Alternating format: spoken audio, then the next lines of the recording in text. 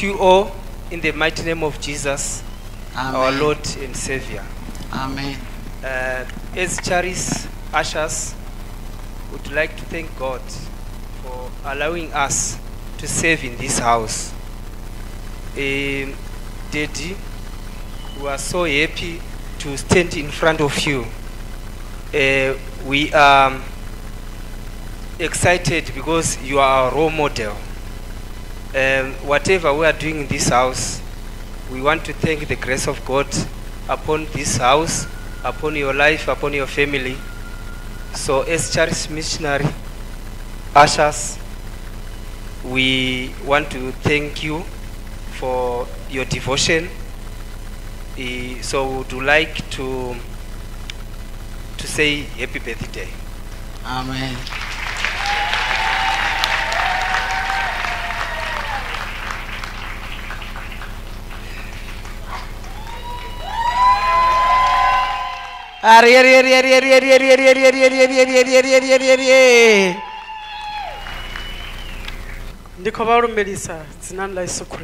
Greetings in the name of Jesus.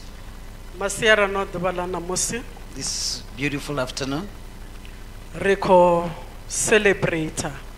we are celebrating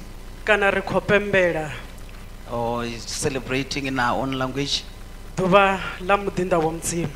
the day or the birth of the servant of God. I want to say to Daddy this afternoon, you are welcome home. But I just want to say to you, I really want to thank God. What I am today is because of you. I might be standing for the Korombi family. You took us as your own children. When our father left and he passed on, you were there for us. You showed us that really you are a father. I want to thank again this afternoon, Daddy. You left everything that might make you happy on earth, and you agreed to carry the cross of Jesus Christ. So, and then you agreed to be a shepherd. Today you are a shepherd in our lives. We are seeing the greatness of God through you. When I am sitting, when I remember when our father passed on,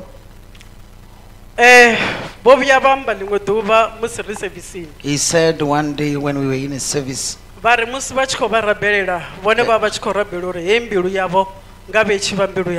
and you were saying, I was praying that let this heart be my own heart. When I look at you today, you are a father to you me. are a humble man. And it's very amazing when we look at you. When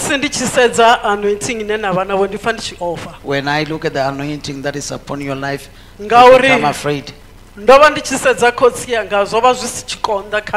When I look at my father, it was a bit difficult for me. For me to go to him because I will look at what he is. When you are a servant of God, things are not easy. I really want to thank God. To be a father to me. To be a father to my family. I